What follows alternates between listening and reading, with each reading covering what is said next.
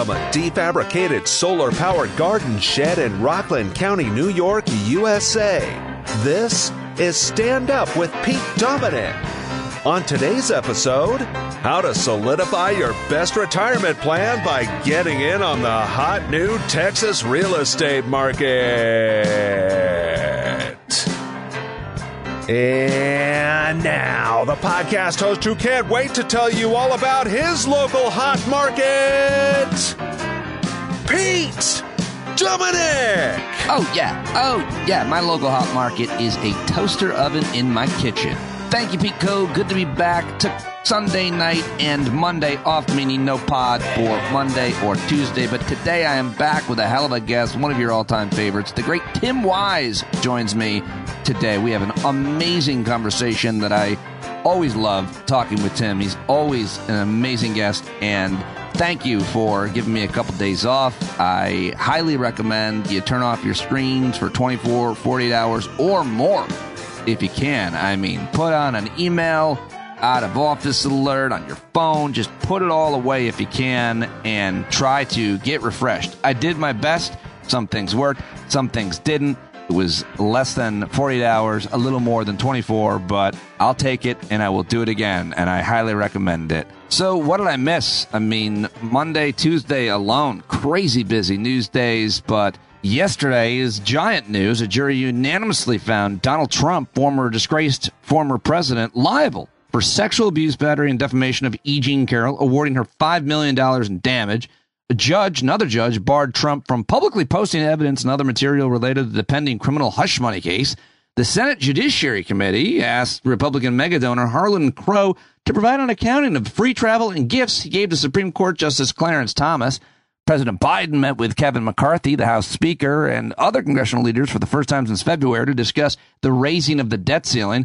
And between 34 and 38% of Americans say they have a great deal or fair amount of confidence in Joe Biden, Federal Reserve Chairman Jerome Powell, Treasury Secretary Janet Yellen, and Congress to do the right thing for the economy. On tomorrow's show, I'll talk to Barry Ritholtz about that last detail. Also, federal prosecutors filed criminal charges against George Santos. And tonight, Donald Trump is going to be doing a town hall on CNN. CNN, who is raising eyebrows for branding Tucker Carlson a right-wing extremist and then hosting Donald Trump. So plenty to discuss and talk about in the news, but no time to do it tonight. And I'll tell you why at tomorrow night's hangout. The last week in my life has been, well, challenging, and many of you will be able to relate with my challenges. I look forward to sharing them, but I just have to figure out how best to do that here on the show and at tomorrow night's subscriber hangout. So sign up now, and welcome to any new subscribers. I got to give shout outs. Haven't done that in a while. And if you're not, sign up now. I'd love to have you, obviously, because this is what I do for a living. So sign up now. Go to standupwithpete.com so you can support the podcast if you haven't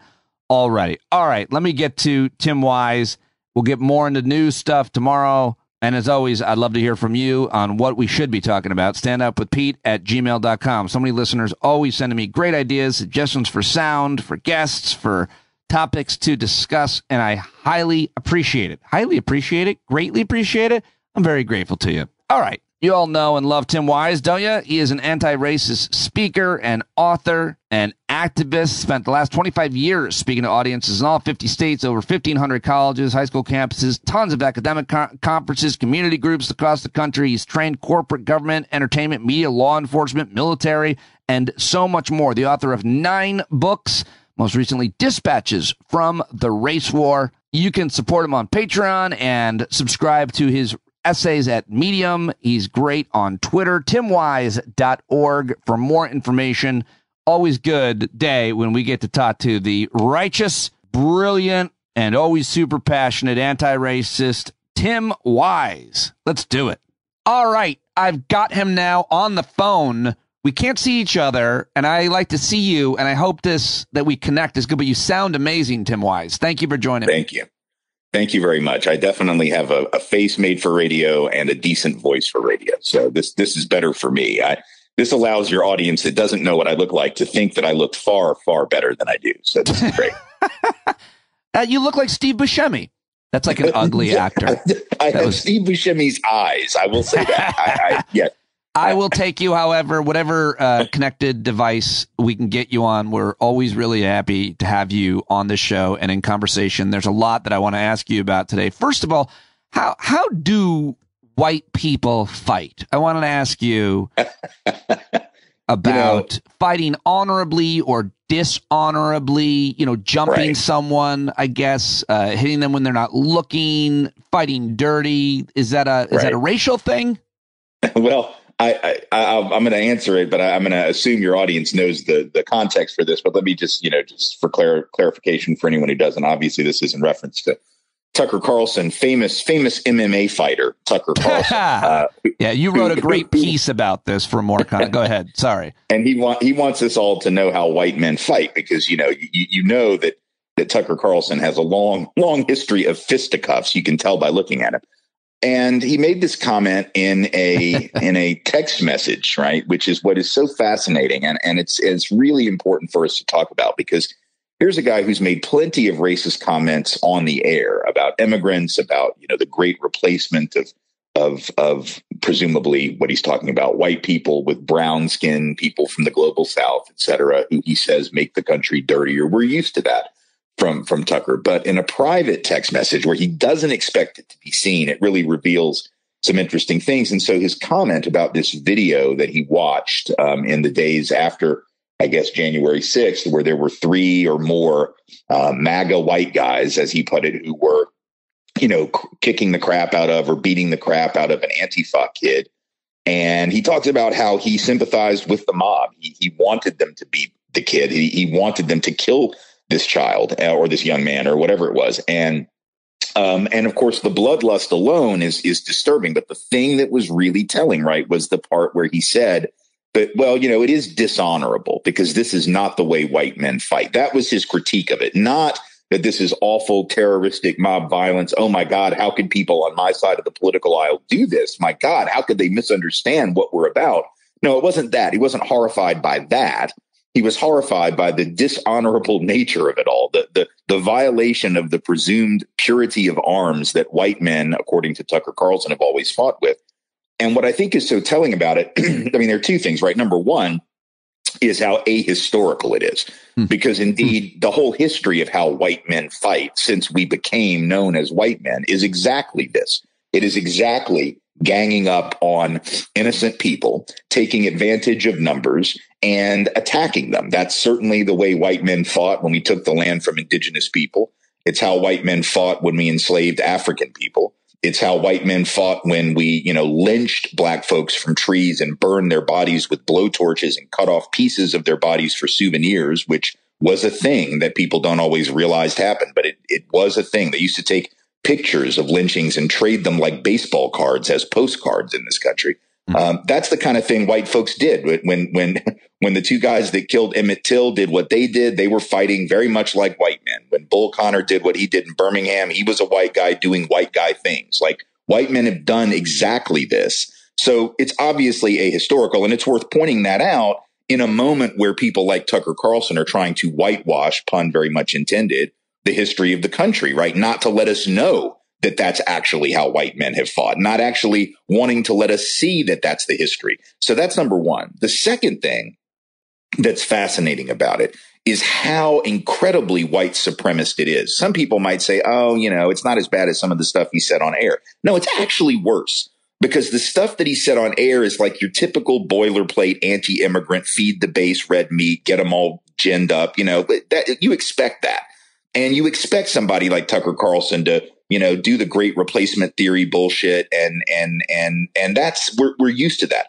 But what's worse about this is that it implies that there is an inherent betterness, an inherent virtue to whiteness. Not just something, it's not just Tucker saying, hey, I like Western culture and I'm afraid non-Western people coming to it will change the culture. I mean, I think that's racist, but you can make an argument that he would, that's not about race. Right. He'd say it's about politics. I just don't want these people voting for Democrats. You can make that argument, even though I don't believe it. That's an argument you can make as an out. But what is your out when you're saying that white men fight virtuously, that we always fight honestly? And here's the kicker. When I heard the comment, it immediately took me back to something that I remembered from my days in the work against David Duke. As most of your listeners, or many of them know, that's the first thing I did out of college. The way that I sort of got my start in anti-racism work was in the campaigns against David Duke, lifelong white supremacist former Klan leader in Louisiana, when he ran for office in 90 and 91. Yeah. And there was a comment that I remember Duke making from an interview that I had to, one of my jobs was to listen to all these old, awful interviews that he had given with various researchers. I got to sit and listen to David Duke bleat on about, Aryan supremacy for hours on end. It was a horrible, horrible job.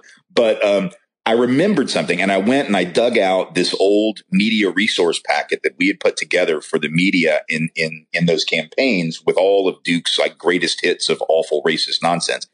And I found this quote, and it's a little different in the sense that he was comparing white people with Jews, whom, of course, he thinks are not white. He considers Jews an Asiatic subrace, as all Nazis do. But the point is that the comparison that he's making sounds very similar to what Tucker is saying, basically comparing whites, and I presume he's talking about black people, it seems to me, or other people of color. Here's the quote from David Duke. This is from a March 1985 interview. I'm going to read it. So the quote says, our people in Europe were open people. They were very honest people. The whole chivalric medieval type of morality is a good example of white morality compared to a Jewish type of morality and openness and honesty. You're not necessarily nice, but if a white person stole something, he'd just steal it. He wouldn't sneak up behind you, play a trick on you. If he wants your wallet, he's just going to take it, but a lot of Jews wouldn't even do that. You just don't cheat somebody. It's not the Christian thing to do. Jews operate by different rules than we operate by. Now think about that. That is an incredibly parallel kind of comment, and that is coming from this country's most prominent white supremacist and neo-Nazi in the last half century. And what he is saying is there's this inherent essence of whiteness and white Christianity, he's also suggesting, that basically says, even if we do something we shouldn't do, we do it with honor. Even if we beat you up or steal your shit, we're gonna just be honorable about it. It's going to all be like Burr and Hamilton having a duel. It's not going to be a sneak attack. We're just going to steal your shit. We're just going to beat your ass because we're white men, and when Tucker Carlson, the top rated, cable host, and for some people, they talk about him as a possible presidential candidate someday, to parallel in his words, the thinking of David Duke tells you just how far into the mess we have descended as a country. Yeah. Yeah. Well, one of the reasons we've descended into that mess is because of right-wing media. And I want to talk with you about the shooting in Texas, of course, and how that guy was influenced. But first, because I haven't talked to you since Tucker Carlson was fired, as far as I can remember, last time we talked. No, we have not. Yeah. So what do you think is the impact of him not being on the air? My perception really quickly, and I've been telling people this and maybe you disagree, is it's a huge triumph because of his specific type of rhetoric was leading other commentators and giving them permission. Fox News, 8 o'clock, this kind of racist, horrible, sexist garbage was animating actual people to be violent all the time. It was creating all kinds of horrible ideology that others were picking up on, following. I feel like every day he's not on TV, he's saving lives. I'd go that far. What do you think? I think that that's very possibly true. I mean, it's certainly a victory, and I would never want to downplay it. It's important for him to be on the air less rather than more. I mean, I would celebrate when he would go on brief vacations. That was great. Yeah, right. Good point. Good point. Take his family, take your family to Universal, please. Do something. It's like when Trump wasn't talking or tweeting or Tucker's on vacation, it seems like the temperature comes down like just a tiny bit of a degree, maybe. Right. Absolutely. And so I think we want to accept that partial victory. And I say partial because it's like, a double header where you win the first game, but there's another game coming, or it's like when you're in a 3-game series and you get the lead, but don't forget, you still got to win the series. Right. And my concern is that, obviously he's going to land somewhere. There's no way that Tucker Carlson is going to be going anywhere. He's going to try to get out of his non-compete clause, which, those can sometimes be hard to enforce. My guess is he's got an attorney that's good enough to get him out of that. And he'll probably land somewhere. Now, what we do know, of course, is that despite their best efforts, Newsmax and all these other right-wing news outlets just have not had the success that Fox has had. They just don't have the formula that Fox has. So he won't do as well there. He'd probably do far better to go the Joe Rogan route or something like that and try to do a podcast or something along those lines. So he's going to land somewhere. So we can't prematurely celebrate as if the war is over. This is a battle. He's off the air for a minute. That matters. While he is off the air, it is important for us to gather our strategy and our thinking about how to respond when he does land, how to preempt wherever he lands, how to counter what he is going to do. And my concern, to be honest with you, is that once he, figures this out and tries to get out of his non-compete, I am not beyond worrying about, and I've said it on social media, the possibility of him running for office. He is probably the only person in this country with the level of both celebrity and the ability to articulate this horrific pseudo-populist right-wing MAGA vision of Donald Trump better than Trump himself. And he's one of the only people who could actually compete with Donald Trump in a primary, whether it's this year or maybe running later on in a few years. And anyone who thinks that Tucker Carlson, just because of all these negative things, couldn't win the Republican nomination or even the presidency just isn't paying attention to the country they live in right now. He's got all these horrific things he said. Well, so did Donald Trump, and it didn't matter.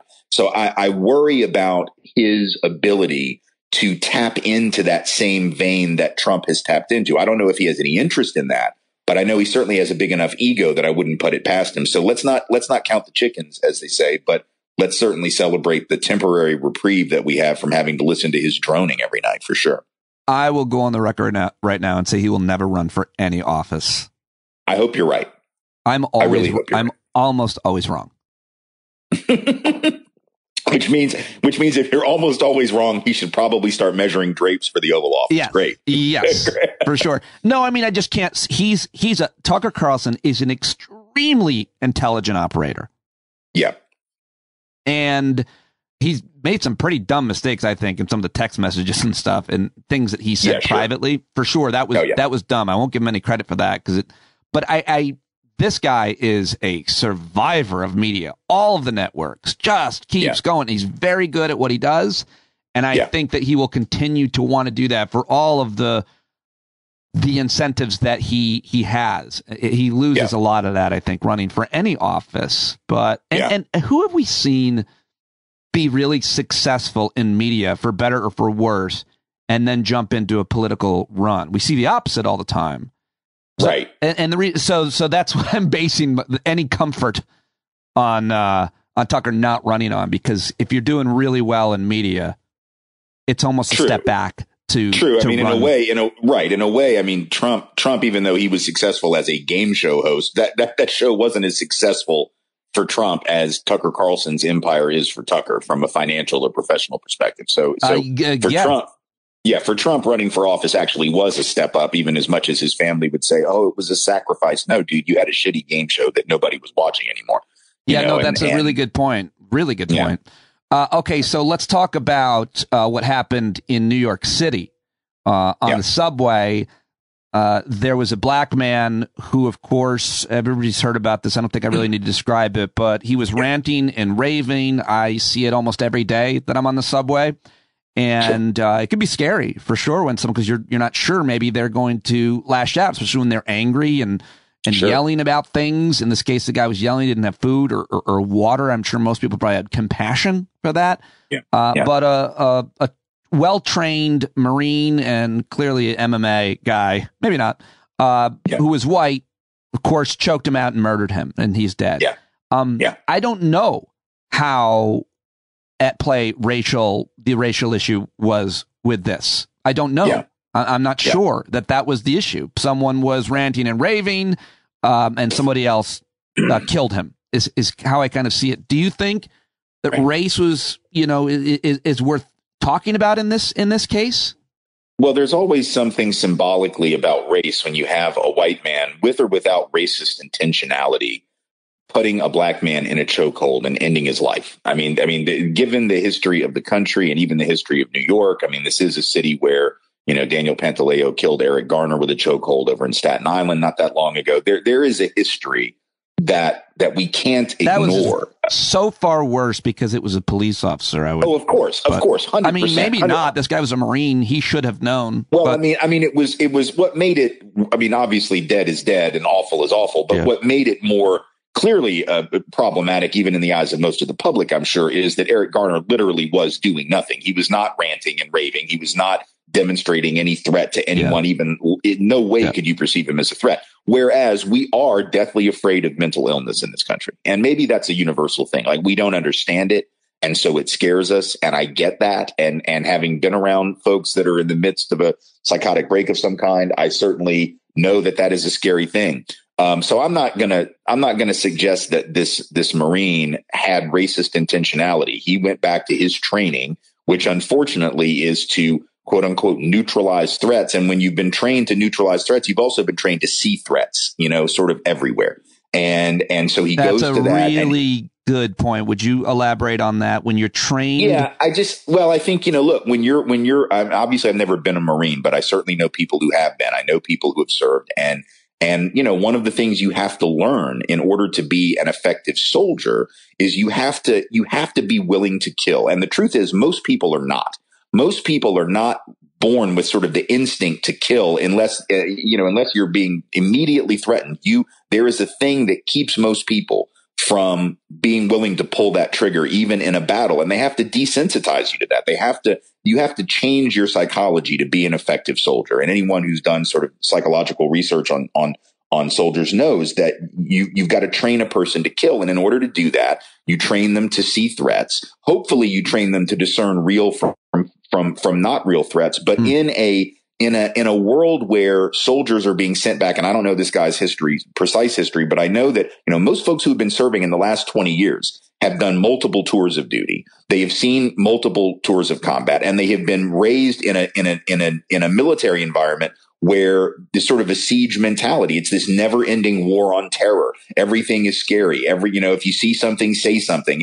Sort of everyone's on high alert and have been for a very long time. And if you're a soldier, even with decent intentions and no overt bigotry, when you see something in a closed, confined space like a subway, there's a really good chance that you're going to overreact and you're going to think, I've got to neutralize this threat. And you're going to use a chokehold, which the cops at least have been told not to use. Now, sometimes they still do it, but the cops have been at least told, hey, you're not supposed to do this. Hey, this particular hold is illegal. Where there is no illegal when you're in war, really, except for the Geneva Conventions. There's no rule that says you can't use a chokehold on somebody, because usually you're not going to even get that close. You're going to shoot them, or you're going to, whatever. So this guy goes to his sort of priming and his training. And would he have done the same if the person who was screaming and yelling had been white? Yeah, probably so. But we can't dismiss the possibility that this touched into stereotypes about mentally ill people, for sure, stereotypes about poor people, regardless of race, and lower income folks, which is also an issue. If this person had been wearing a suit coming from Wall Street after having a bad day on the markets, yelling and screaming, he probably wouldn't have choked him out. So there's a class element, right? Yeah. He wouldn't be on the subway. No, well, he wouldn't be on the subway. He would never lower himself. But no, take your point. And there's a racial element too, just based on the history. So we don't have to say, oh, this guy's a horrible racist person for having done this. What we can say is that we have to do something about the way that we view people who are in the throes of mental illness. And all we do in this country is continue to say, every time there's a mass shooting, every time something like this happens, oh, we got to deal with mental illness. We need to deal with mental illness. And then no one ever really has a plan for dealing with mental illness, at least not on the right. You and I have talked about that before. Talk about, oh, well, we just need to deal with the mental illness problem. Governor Abbott said that in Texas, after this latest shooting, which apparently was motivated by racial hatred and was motivated by bigotry. But instead of talking about that, and instead of talking about guns, he just wants to stigmatize the mental illness element, even as he doesn't want to put money into mental illness and emotional well-being treatment and healthcare. So we talk a lot about mental illness, but at the end of the day, all we do is run from the mentally ill and not try to actually deal with that problem. Well, doing something about mental illness, almost anything costs money. Yeah. for me, for my mental health, one of the best things, there's several things I can do on my own. Not a good example. I shouldn't have chosen an individual, but therapy costs money. Other things I do don't cost any money. I meditate, I exercise, I read, I write in a journal, I talk with friends. But I mean, when we're talking about systemic mental illness, if that's what we're talking about, you need resources, people, facilities, education. There's so much. So it's just so tiresome. If you want to do something about mental illness, the next question should be about, what do you want to do and how much do you think it's going to cost and where's that money going to come from? Fair? Right. Yeah, absolutely. I mean, I would say of all the healthcare issues that we face as a country, and we face a lot of them. And, for those of us on the left, we do tend to support whatever we call universal healthcare, single payer. Many of us support, obviously, which is a comprehensive thing covering all types of health. But I would say that as much as the kind of health issues we think about are important, cancer, heart disease, all the things that we know literally take lives every year. And we need to be covering those things, and we need to be putting money into that research. But we need to put at least as much into mental and emotional health. We are living in a particularly unwell time mentally and emotionally. And there are lots of periods like this throughout human history where, the pace of social change, the pace of technological change is faster than our ability as humans to adapt to it. And so some people, it literally breaks your brain sometimes to be in such a chaotic time in world history, not just American history.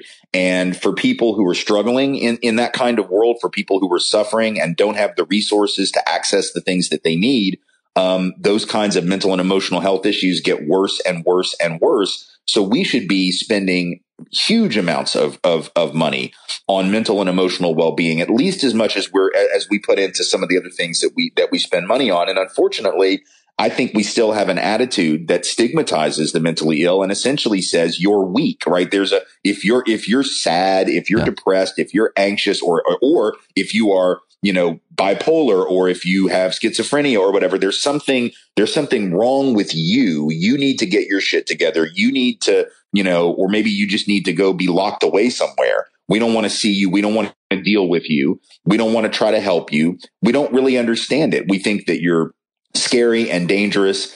And ironically, because, obviously, if you think someone is scary and dangerous and you don't help them get treatment, they're going to become scarier and they're going to become more dangerous. So it's not very logical to respond the way we do, but that's what we do. We just want to put people away, out of sight, out of mind. And I think it's because deep down, what we're all worried about when we see someone on the subway who's screaming and yelling or who's acting aggressive in some way, or what we perceive as aggressive, because it may not be aggressive, but we perceive it that way. It's because deep down, we're afraid that if that person could snap and have mental illness and emotional illness and go down that spiral, well, how do we know we couldn't, right? You don't know what causes someone to have a break, and that's scary. You at least figure, all right, maybe if I don't smoke, I won't get lung cancer, right? Maybe if I exercise, I won't have heart disease. But mental illness can hit anyone, and you don't know. And so it scares us. And when we are scared of something, we try to just sort of ignore it to our detriment. The vast majority of folks who deal with any kind of severe mental illness are far more likely to be victims of violence or hurt themselves than hurt others. That being said, if you want to keep people safe from the very few who are violent to others, then you would want to support resources and facilities that will accommodate them and that will either treat or cure them or keep them safe from themselves or to others. But people don't want to pay for that. You can, it's one way or the other. You can't say we want to do something and then do nothing and then not have a little bit of skin in the game. And we had a lot of conversations about, and we'll continue to, the resources that are available here. But obviously it leads to violence. What's different here is guns. And so let me ask you about that. Is being a Nazi a mental illness? No, I think it's a characterological defect. It's a character flaw. Well, isn't it a learned ideology? Yeah, it is. It is. But I think if you learn the ideology and then you adopt it, as some have at a very deep, abiding level, it becomes, sort of embedded in who you are. And so it becomes a character flaw, but it's not and it says something about your character that you can so easily be sort of entranced by something like Nazism, the extreme of that. But I think, it doesn't mean you're mentally ill. And I don't think we should think of it that way. I think that, of course, ideological zeal or zealotry and hatred can function the same way that mental and emotional illness can function, in the sense that if you have mental and emotional illness, sometimes you don't see things clearly. You're not going to be able to always properly assess what someone is saying to you, or listen to someone else's opinion about something, because you're in the throes of your illness. Well, the same is true when you're in the throes of your ideology. If you're really deep into Nazism, for instance, you're not going to rationally, sort of weigh the evidence about whether or not the Jews really do run everything, and whether or not, this group or that group is out to get you. So it can mirror the way that mental or emotional illness operates, but it's not itself a mental or emotional illness. It is a thing that you choose to manifest after having been propagandized for a long time. And so at the individual level, you have both more culpability, but also at the systemic level, we as a society have culpability, because this ideology is taught both directly and indirectly. White supremacy is taught. And at the extremes, it can very easily flow into something like neo-Nazism, where a person comes across this material perhaps online in a way that's much easier than would have happened 30 or 40 years ago. And as a result of this sort of incessant stream of poison, they become convinced that this is the way the world is, and this is how one should view the world.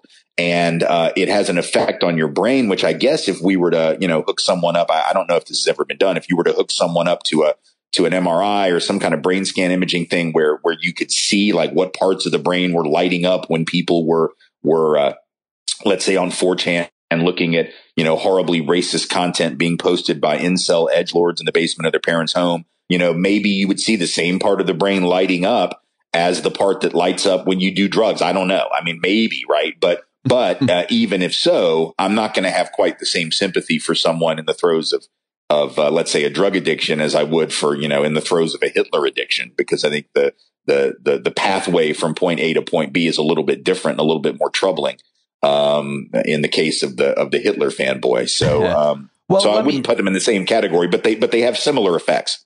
When we talk about violence, or specifically gun violence, we always need to probably have nuanced conversations and understand that there are different kinds of violence. Gun violence, obviously, a huge percentage of it is people taking their own life, and we can talk about how they got there and how they got a gun, and how it's a really very final way to do it.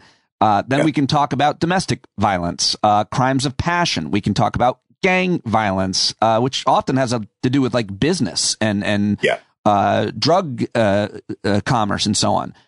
When we talk about these mass shootings, which we tend to talk about because they're so spectacular and horrific, and they make us fear our lives when we're going to a mall, a church, a school, we can talk about what was the impetus for that. If a kid was picked on, if a kid had issues at home, it can be a whole bunch of things. But wherever these shootings occur, if the person is animated by an ideology like Nazism or something similar, white supremacy, we shouldn't call that mental illness. I think we should call that terrorism. Right. And we do when it is Al-Qaeda. Immediately we do. If it's a brown Arab guy, which it almost never happens in America, by the way, or it certainly isn't like because of their ideology these days. And it's almost always, when it's ideologically driven, one of these right-wing white supremacists. It's documented over and over. How do we talk about this guy in Texas who had swastikas and was, and by the way, I certainly want to ask you, can a Hispanic person be a white supremacist? Can a black person be a white supremacist? I mean, we've talked about this before, and people don't seem to understand that this shooter, whose name I won't say, apparently he's Latino, had a swastika on his body. Go ahead. Oh, yeah. Yeah, he had a swastika. He had SS tattoos. He from what I saw, he had posted himself, in like a German war uniform. I mean, he was an out and out Hitler fan and had been articulating overt Nazism. In fact, there was one meme I think that he was sending around that was very telling. It was like a cartoon, and it had a fork in the road. And at the bottom of the fork, it said, Latino children, I think it said, or Hispanic children. And then at the fork in the road, one fork went over here to like, become a white supremacist, and the other fork went the other direction and said, act like black people or something or whatever. And he was basically saying Latinos have to make a choice. Are we going to act like black people, or are we going to become white supremacists? So it's not at all shocking that you're going to have people who are technically in this country viewed as persons of color who are going to adopt white supremacist thinking. Number one, look, white supremacist thinking is the underlying ideology, part of the underlying ideology of America. So it's taught to everyone. And obviously, if you're a person of color, you're more likely to resist it. You've got some sort of social and cultural antibodies against it, but you're still being affected by it. It doesn't go away. We know from the research on implicit and subconscious bias that large percentages of people of color end up having bias against their own group. So it's not shocking. Now, most of that's not at the level of like Nazism, but we can't be surprised that occasionally that will happen. And let's also be very clear that for a lot of Latino folks in the United States, there has been a pretty consistent effort over the years made by some to whiten them, right? To view them, to dismiss or downplay the indigenous part of their heritage and background. Because keep in mind, most Latinos that you're going to meet in the United States have indigenous heritage, indigenous to the Americas, as well as European heritage.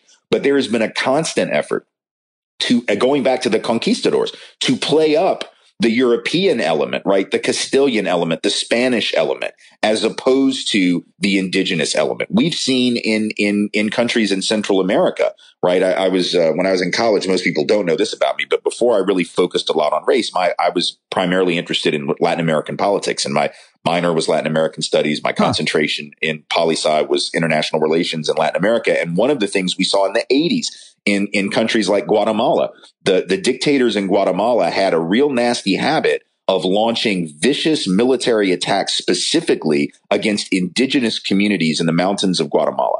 And these were sort of, quote unquote, whitened military dictators. Not only were they lighter skinned, but they identified more with that aspect of their heritage. And they would go after the indigenous of their communities for being inferior. They treated them as racial others in many instances. So this problem of white supremacy is absolutely not one that only affects, quote unquote, white people. It also affects people who, for whatever reason, like this guy, identify with whiteness. And the other thing about this guy, he was wearing a patch that said right wing death squad over and over. Like, so often we get into these arguments, and I'm fine with it, but like, what is the root of the political ideology of this violent person? And every once in a while, it's a progressive. It's very rare, but even then, it's hard kind of to connect them to their politics, other than the one that was, I think, the most overt about it was the guy who shot Republicans at the baseball game. He seemed to be pretty overt. But this over and over and over, they are saying, I am a right-wing conservative, and the issues that animate them are racist or sexist or anti-gay or a mix of many. And we don't need to discuss it. I mean, I can't imagine it being any more blatant that this guy said, this is what I believe, and this is why I'm killing people. Often they write manifestos, and then we still dismiss it to mental illness. And I think that's a really important point to differentiate, or hair to split. It's not a hair. It's a very important thing to differentiate between someone who is ideologically driven by their, in this case, right-wing ideology, and so often it's that, or Al-Qaeda, their religious ideology, in this case, they're Christian nationalists often, versus someone who's mentally ill. And so I'm just underscoring my earlier point about right-wing death squad guy. Yeah. There's a very conscious effort on his part to tell us what he believes. I mean, it's not a jumble. There have been people who have committed acts that it was hard to discern, like the guy that shot Gabby Giffords, right? And the judge, I think it was also in Arizona, Jared Lautner, I think was his name. And he clearly had suffered lots of mental illness. Now, there was some evidence that came out that he also was liked to listen to Glenn Beck, and he had certain views that were maybe politically conspiratorially on the right, but it wasn't clear. Like in his case, you could say, it's sort of a jumble. It's not real easy to figure that out. And that probably was true mental illness and schizophrenia that had driven him to his actions. But in this case, this guy is consciously deciding to put on an RWDS, right-wing death squad patch. He's got the swastika tattoo, the SS lightning bolt tattoo. Like, I don't have any tattoos, but they take a minute, like it's not like he got in the middle of the swastika and was like, oh shit, wait, what am I doing? This is a swastika, stop. Like, no, you paid for that. You had an artist who did that for you, and you and then he's got photos. If I believe it's the same guy. I saw this on Twitter. Somebody tracked down like his wedding photos or something, and he got married in a Hitler costume with a fake little Hitler mustache, and his bride next to him dressed like Ava Braun, and she's a Latina, and they're in the back. Oh yeah, you haven't seen this? No. This was on Twitter yesterday, that this was on his social media. He was on some Russian social media server. He didn't have much of a social media profile like on Twitter or anything like that, but he was on some Russian site, and he had posted all of his rantings and ramblings on there. It didn't have much interaction. In fact, it looked as though maybe it was more of a personal diary than anything else. But some of the stuff that was posted on that site, I'll send you the link to this that I found. I'll look into that. But he also, openly said that his hero was Joseph Mengele, the famous Nazi. Mengele, right, exactly.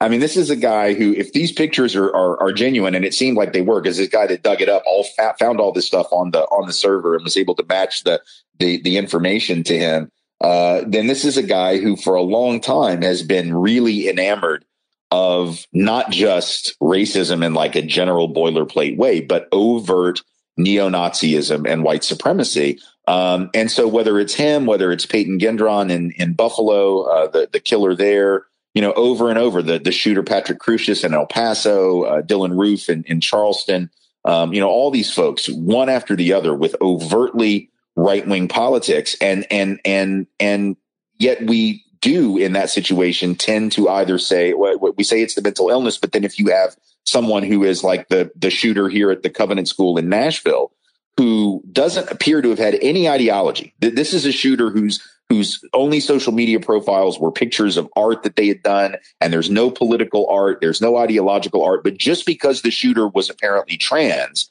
people on the right are saying, "Oh, they must have been targeting the church because it's Christians. Why don't we talk about anti-Christian hate?" Well, there's nothing to suggest that was the motivation here. And although they haven't released the so-called manifesto, the people that have talked about it, who've seen it, the cops have said, look, it's the reason they haven't released it. It's a jumble of nonsense. It's not going to tell you anything. It doesn't have any coherent narrative. So that may literally be a great example of mental illness, right? Having been at the root of what was going on there.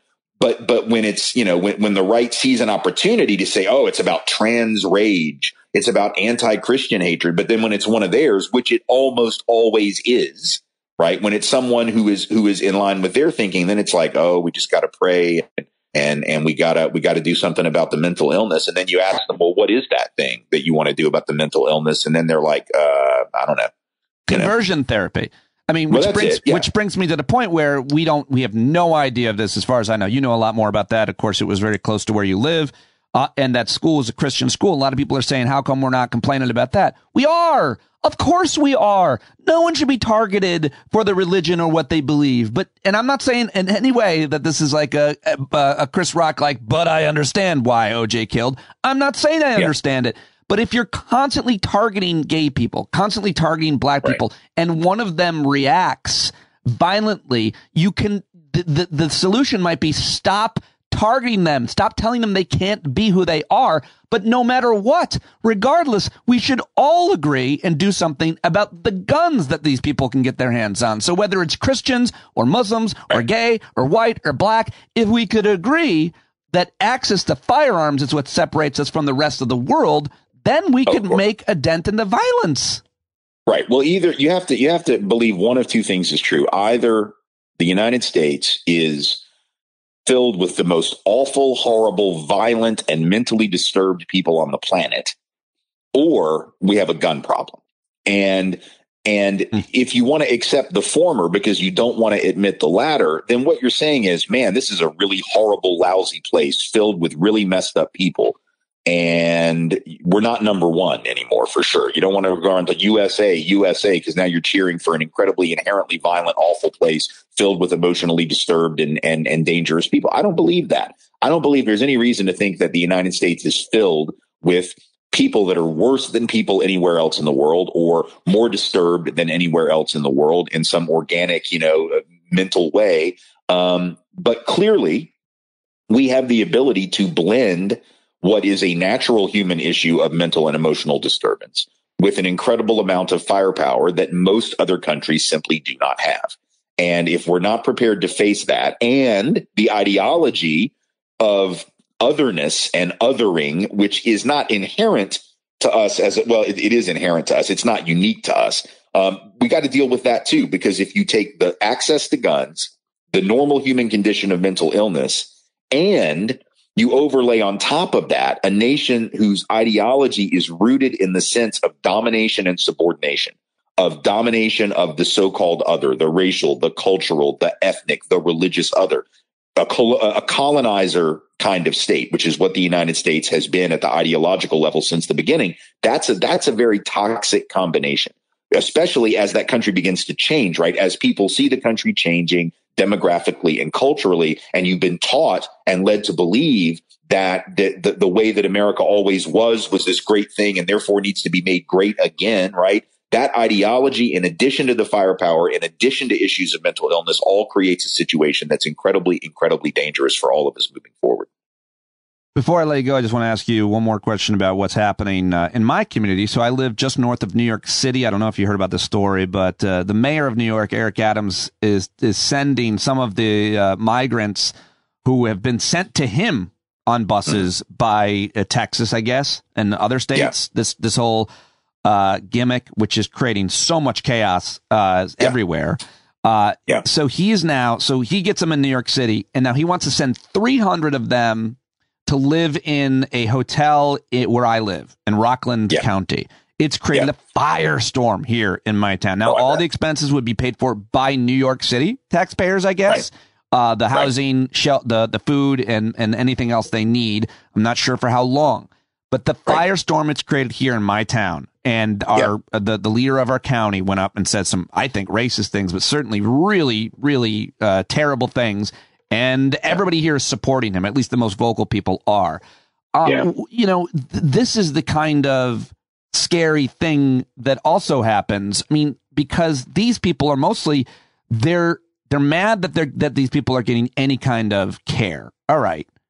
We can talk about that. They say they get better care than veterans, which is preposterous. But Tim, the main issue is that so many people think these people are going to come into our town and to be violent. And nothing could be further from the truth. Statistically, of course, they're not nearly as violent as we are to each other. And furthermore, they travel all the way across the planet, from Central America, maybe, to commit crimes in America.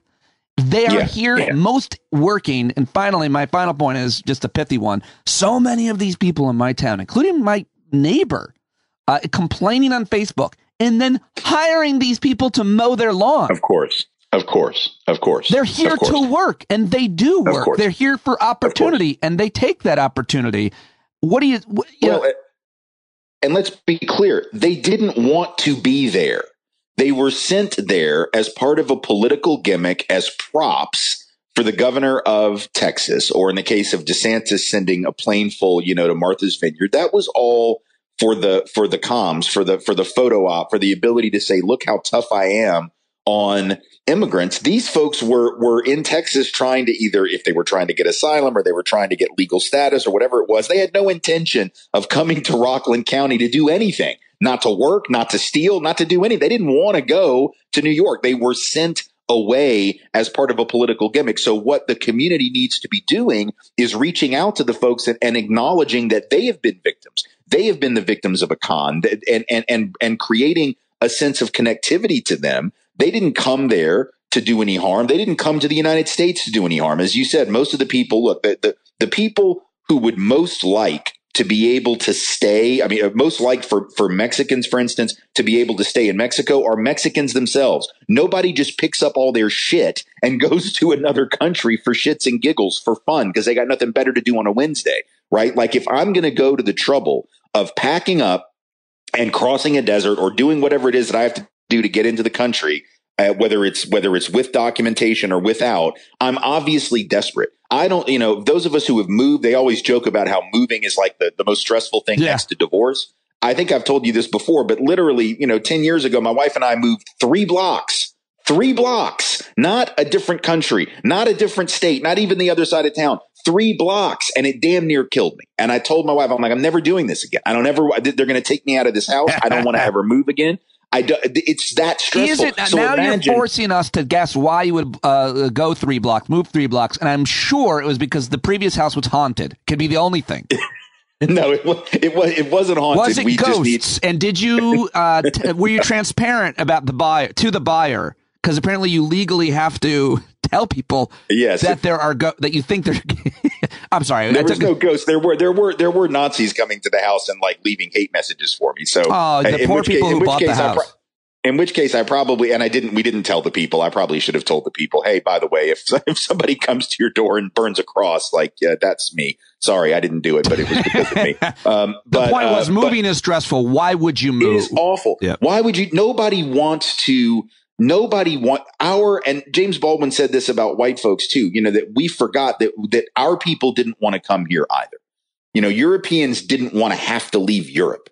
If they'd been doing well in Europe, they wouldn't have left. That's why the king did not leave. That's why the royal family didn't just say, oh, well, fuck it. We're just going to get on a boat and go to the colonies. No, they wanted to stay. If you were doing well where you were, you would have had no reason to leave. And so if you're struggling and you're desperate, you make a move. That's what our people did, quote unquote. That's what all people do. Migration is evidence of cultural dislocation and failure. When people feel they have no choice, they go. And then if you then fail to greet them and you fail to make it possible for them to make a living or get an education or obtain health care, then yes, some among that group are going to commit crime in order to survive, as would anyone, as did many of those European immigrants in cities like New York. If they weren't able to survive, they stole. This is a human thing.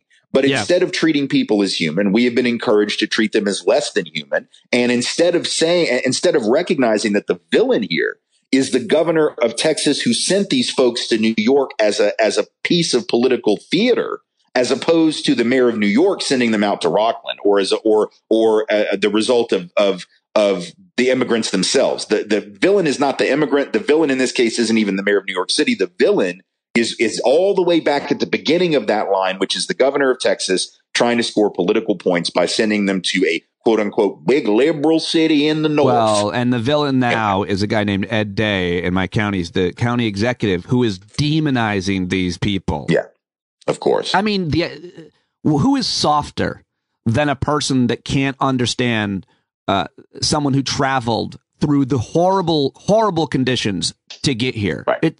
A very soft person who's never really had a lot of adversity in their life, that can't understand why someone would leave their home, go to another place where they don't speak the language and don't have a job through horrible conditions, likely, knowing that they're going to be considered the way that my neighbors are considering them. Those are the softest of people, in my opinion. Oh, absolutely. Absolutely.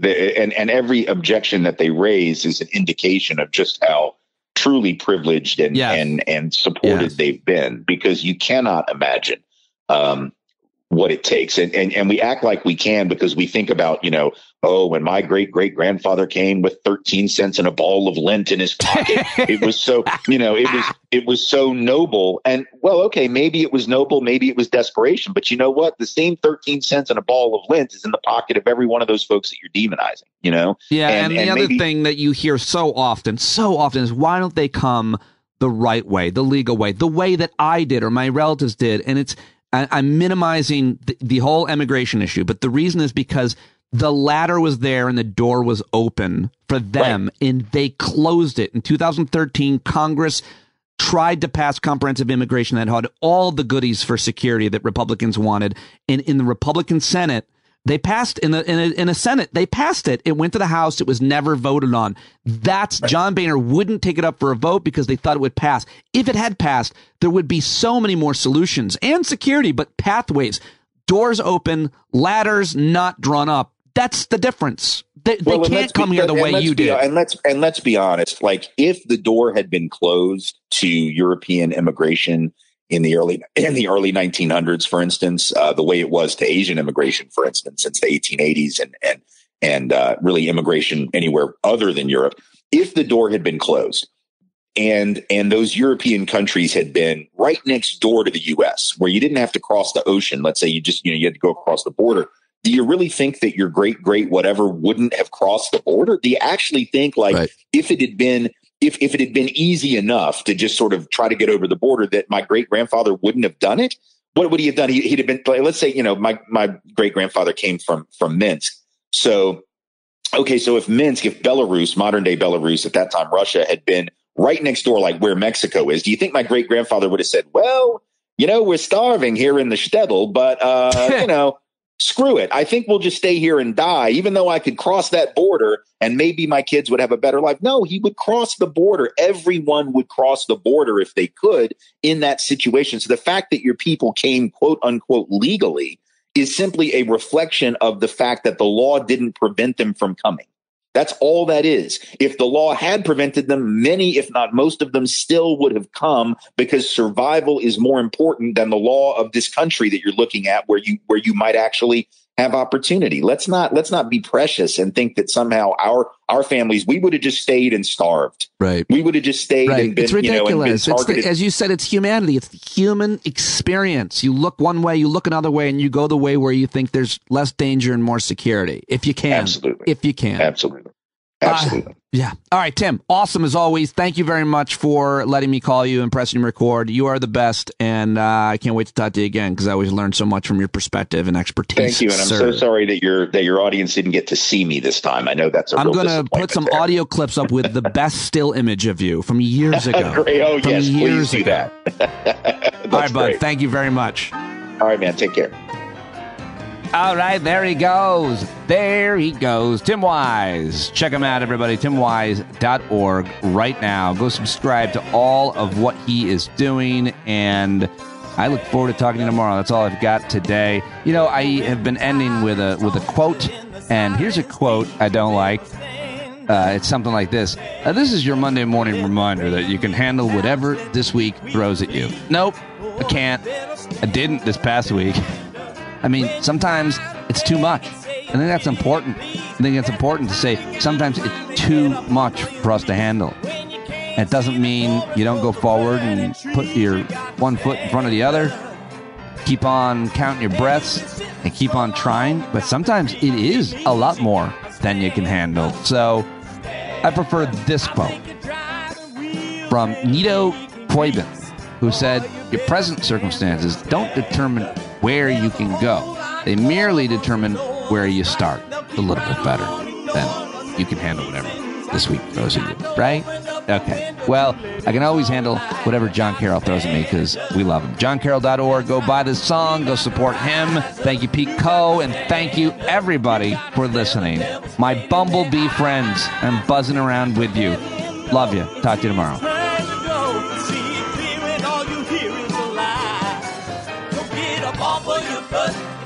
Off of your fence, even if it ain't a very friendly audience, they'll begin to listen when you start making sense, and you stand up, stand up. No need to point your rifle to defend your town, just stand up, stand up. You know they can't deny you what you're laying down. Boy, you better stand up, stand up.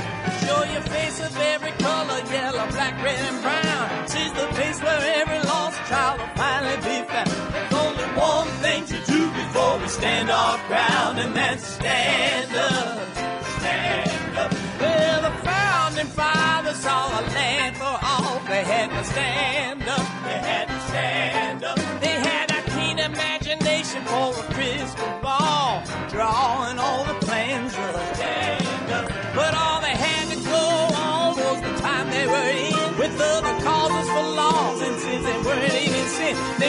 change was gonna come before the change could begin. They had to stand up. All right, they had to stand up. We got to stand up. We got to look the devil square in the eye. We gotta let him know it's his time to go and make it clear when all we hear is a lie. Why you lying awake wondering where the money all went? It'll be the cost of freedom that'll go unspent. You can see him flee the scene of that experiment if you stand up. All right, we got to speak up. We got to reach up and raise your voice in every way you know how. Don't be toes up. You got to show up. Ain't no better time to do it but now. No need to pledge allegiance to no wanton tribe. Rise up, show obedience to the voice inside, and listen well and it'll tell you not to run and hide. It says stand up.